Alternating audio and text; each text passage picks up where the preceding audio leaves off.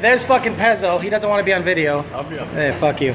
Okay, so I'm at Power by the Hour, and Donnie is removing his stock radiator support for weight savings, and he's replacing it with a UPR unit. Okay, what I'm going to do is I'm going to weigh that garbage right there and see what the weight savings is off the front end. He's already got it off because he doesn't waste time, and this guy's basically going to go up in there somehow, something like this. So Donnie, you mind grabbing that? So it's gonna go something like that. Gotta move this guy and okay, so there you go.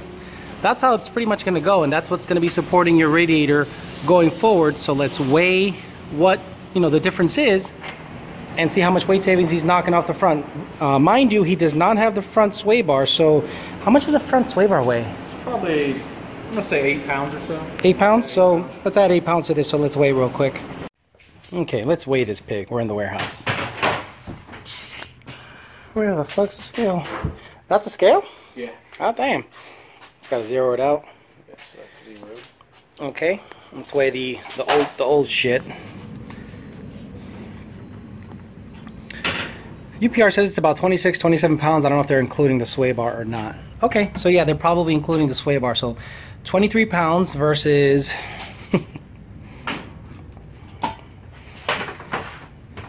Is it zeroed out? Make sure it's zeroed out. Cool. It's probably 1.5. Oh no, it's 4 pounds. Okay, so you're saving 19 pounds off the front end just by installing this radiator support right now. If you add another 8, so you're saving 26 or so pounds, or yeah, 26 or so pounds. All right, so there we go. So if you wanted to save some weight off the front of the car, first thing we're installing today is the UPR radiator support. Okay, so we're getting right to it. So the lower part of the radiator has this little nipple where it falls into, and you can see it falls right into the factory studs. I'll grab one on this side. Can I get on it? Yeah, okay. Yeah. All right. You have another one? Fucking pussy. Oh, great, give me the hard one. All right, so this basically is gonna, you know, save at least 25 pounds off the front end, and it's all in an effort to get this car to go as low into the 9s as possible. So instead of just adding more power, we're gonna lighten it up and lighten it up. We're also gonna install a double adjustable upper control arm in the rear here, just to be able to play with the pinion angle and all that stuff. What do you got going on there right now? I don't know, just something I had laying around. What the fuck is that shit? I think it's some... What the fuck is that? I never noticed what the fuck that was. It's for this year car. Oh man. Okay, so we're gonna get something beefier in there and we'll show you the difference. The one that's going on the car is over there on my toolbox. Oh, okay, let's go check it. So we're gonna replace what you just saw, which is some fucking hacked up shit. Oh, by the way. Yes, he finally put a drag set on it. Where's it at? Okay, here we go. So this is what he's gonna replace it with, similar to what I have installed on my car. Real beefy UPR stuff. I have one on my car, not noisy, freaking mint, heavy duty. So we're gonna go ahead and replace what he's got going on now with this guy. Okay, now we're gonna go to my car. What are we gonna do to my car? We're gonna replace this guy with the VMP ice tank. Yes, a front mounted ice tank, just to make it super convenient to put ice into it and then actually cool down the intercooler. No, we don't put ice on top of this. You put ice on top of this, I'm gonna slap you in the face. We get an ice tank to cool the water, to cool the air charge via the intercooler. And here he is right here. Okay, so here's the ice tank. We have these at VMP. Okay, basically this is gonna take the place of what's going on there, and I'm just gonna run water through it. Makes it super convenient and easy to get ice in and out of there. Come on, baby. Probably should have set this up better, but basically you get the idea. And the drain is strategically set up so it doesn't totally drain the tank. It drains enough so that you still have plenty of water in there. So then you stuff it with about, I don't know, 10 pounds of ice, And you basically have a miniature ice tank in there using the stock intercooler pump that comes with a VMP kit or a Roush supercharged vehicle. So let's get the old one out and the new one in. Oh yeah, we about to make some noise up in here. Woo. Okay, so you got to take this bitch off when you do the ice tank because you're gonna need all that room. So basically you just yank on this sucker and it pops right out. This is the stock snorkel that goes for the stock cold air, but since I got the donkey dick, I don't need this shit. So see you later. All right, so now you're gonna want to pinch the lines. I already pinched that line with a little set of pinchers here. I'm gonna pinch this line. Okay, pinched, and now undo these little locking deals here, whatever the fuck they're called, and I'm getting them out of there. See how we do it. Boy, Donnie's got some fucking nice tools. My goodness, no Craftsman junk in his box. It's nice shit, snap-on shit. He probably paid for the snap-on man's fucking child's college with this stuff. This is probably 500 bucks. I don't doubt it. Undo these bolts. These guys are so hardcore. Listen to the fucking music that they got in the shop. Hardcore fucking hot rod shop. Is it the Goo Goo Dolls? Is that the name of the band? Goo Goo Dolls? I always listen to the Goo Goo Dolls when I want to make horsepower. Fucking gay motherfuckers. Alrighty, now we got a whole bunch of room. Pincher's doing what it should do, and I got to see how we can situate this whole deal. Let's see how it, see how it kind of all fits together in there. I've never done this before. I've seen them do it, but I wanted to kind of tackle it myself just to see what we're up against and how much of a pain in the butt install it is for someone who's never done it, has some kind of mechanical knowledge. Okay, when you get your ice tank, you're going to notice how it has a tab down here. Okay, well, how does that go? This goes this way. See that tab? See that bolt down there? And I'll try to point at it with the flashlight here. This bolt right here. That guy. So that bolt right there, you loosen it a little bit and you slide this guy in. Like so. Whoop. And theoretically, once you make some room for it, where are you? I'm looking like an idiot right now. Oh, all these harnesses are in the way. This is part of the video process, Donnie. So basically, it's going to slide down in there when you remove the tent off, and this tab should line up with this guy right here. Okay, I just realized this guy has to come off also, and you have to replace it with a bolt that does not have a stud attached to it. The people, okay, go ahead, Donnie. All right, so this is the stud that comes out. This is for the cold air snorkel. You want to replace it with a bolt, but make sure the bolt isn't longer than the bolt you're taking out, because if it is, you're going to put a hole in your radiator. Really? Yes. It'll go through here and it goes right into the plastic intake, and now you got a fucking coolant leak. Oh, I see.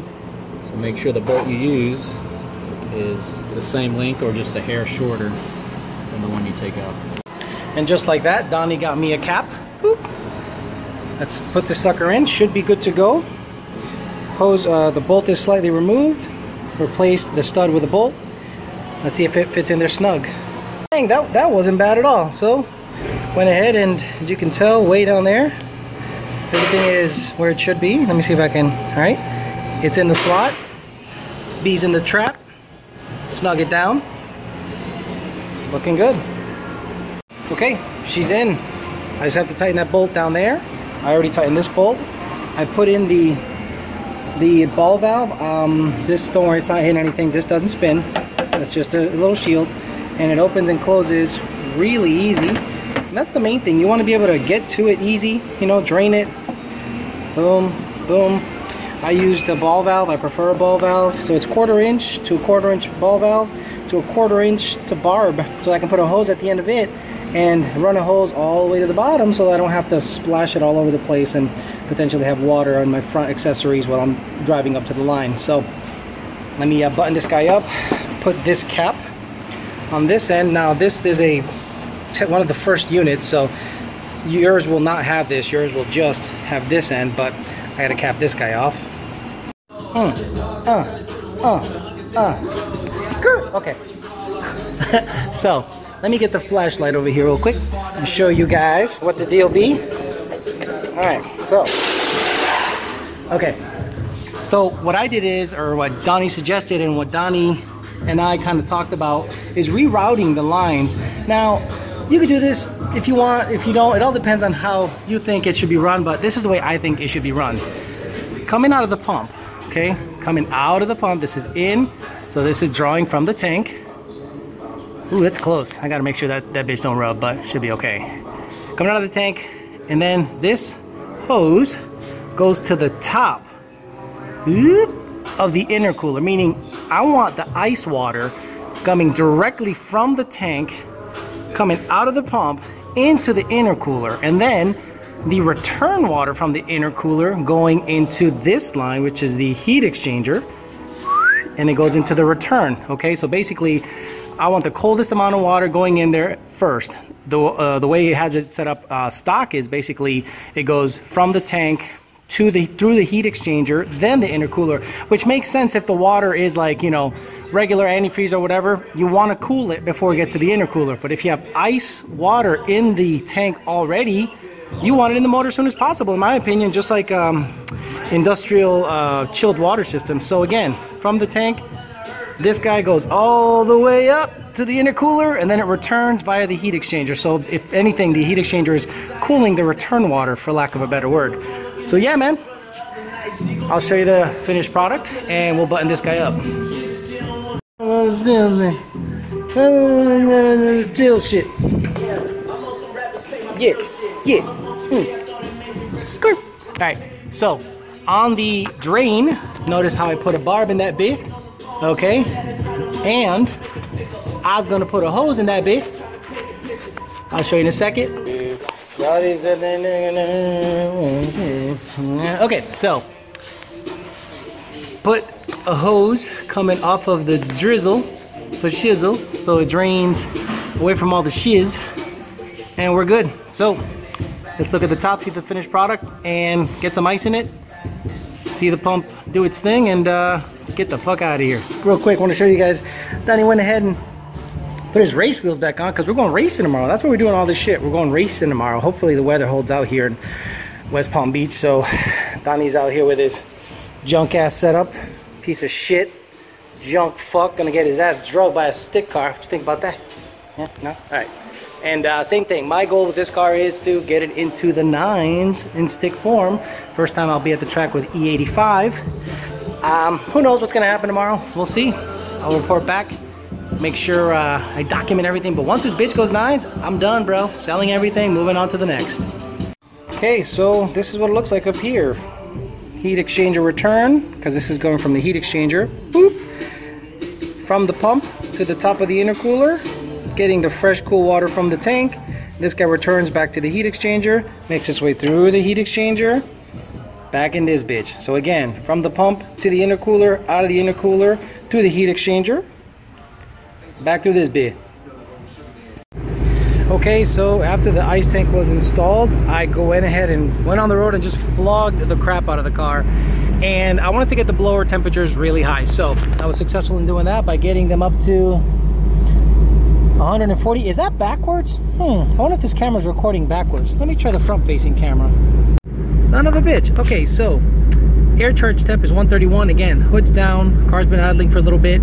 IAT2 blower temps are 140. Short-term fuel trims, they're pretty damn tight on the donkey dick PMAS. So what I'm gonna do is put ice in it. Okay, this is what I'm gonna do. Open the tank up. See, it's gonna be frothing away. All right, so now I'm gonna drain some of it. Okay, remember that little valve we had? Okay, so this valve, I'm gonna open it up to drain it to about, I don't know, a quarter, maybe a little more. Drain time. Whoop. Remember that little line I put underneath? Yes, sir. It's pissing out to the side a little bit. Get it down to the right level. Put some ice in it. So if you're at the track and you make a pull, make a run or whatever, this is what you're gonna be doing. You're gonna go up, drain till there. Okay, that's a predetermined drain level. Stuff it with ice. We're gonna key on, let it circulate through the intercooler, and you'll see how much the temperature drops. Okay, there it is. So it's drained right up to the port. Let me shake it.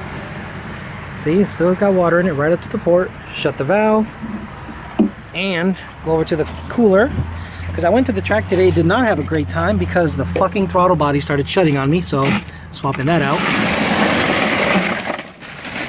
Very nice. And let's stuff it with ice. Yes, this is a little sand thing, so when you take your kids to the beach, this is what they make sand castles with. And let me do this with the camera off. So it's full. So this is what I suggest you guys do. Do not just go ahead and run it like this. In my opinion, let's cool down the intercooler. Let's cool down everything by just keying on, and we'll see what she says when we circulate it. Look at that. Look at her go. So what I want the intercooler to get cooled down, because it was 140 when we left it parked sitting there. I want to run it through.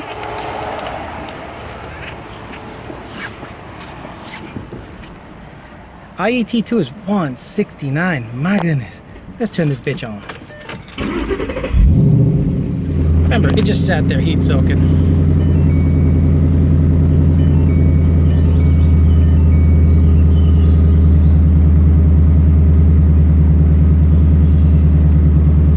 So now we're cooling it down pretty quickly. All right, it'll take a little while because it has to go through the sensor. It has to cool a lot of things. We're already down 20 degrees from where it was. It was 140 earlier. So this is what I suggest you do. You run it for a little bit and you cool everything down. Then you go back and you drain a little bit out and re-stuff it with ice. Okay, now that we have gone, okay, so it melted a little bit of it. Water's still cold. Let's drain some. Now, this isn't something you have to do. I just think this is an added benefit, just another option to have an ice tank when you want to go to the track and make sure you have nice cold downstreams via the intercooler. This guy not only is bigger capacity than the stock that comes from Roush or VMP, it has the ability to stuff ice in it. So I'm going to drain some out of it. Yes, sir. Restuff it, and we'll see if we can get it down to about 110. And then you don't have to put a fan on it and all this crap, even though it is kind of inconvenient to have a big old ice deal. It's just another option. All right, that's pretty good right there. Let's restuff it now. Okay, restuffed after cooling it down 20 degrees. Actually, it's more like 50 after I turned everything off. Tighten it down, key on. Actually turn the car on, let it do its thing. 118. This bitch on. She starts so pretty. Once the N-gauge decides to read again, it's sort of stuck here. I'm gonna reset the sucker, see if that's the problem. Oh look, I have my logo on an N-gauge. How did he do that? YOLO, can I do that? Hey, YOLO, can I do that? Nope, you can't. How do we get it to do that? Be YOLO. There you go. So we restuffed it. So now it'll maintain this temperature for most of the run. Like I sat there idling at the track for a real long time, and that sucker didn't really go up over 120. Today was 93 degrees. As you can see, the air charge temp went down, but also the IAT2 went down at the same time. So if you want to go ahead and make sure you have another option to keeping your blower temperatures cold, you could even do this on a dyno pull. Instead of putting the stupid ice on top of the blower, you can just stuff it with ice, do a dyno pull, and you can party.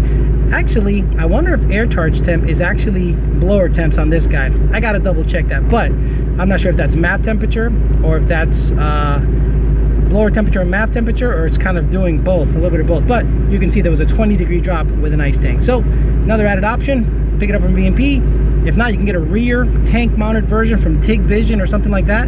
But an ice tank is a great option to keeping the blower nice and chilly at the track or on dyno pulls, or just having the added capacity to keep everything cool. So there you go, guys. I'm tired. I did a lot of work. I'm cut. I don't like working on cars anymore, but I wanted to show you this little item. And if whether you put a VMP version on or a TIG Vision rear mounted ice tank, it's an added benefit. And for blower cars, I think it's a necessity, especially if you're going racing consistently. Thanks for watching, guys. We'll talk to you later.